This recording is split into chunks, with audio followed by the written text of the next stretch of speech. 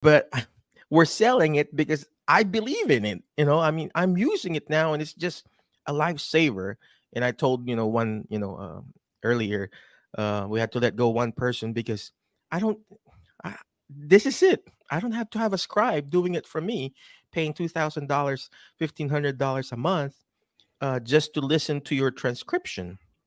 This is Hmm. it. Of course, there are still some spelling errors, like for example, the Chua last name, it's still different. Or I have a doctor named Dr. Nas, and it's always spelled Dr. Nash, something like that. We still have to proofread it.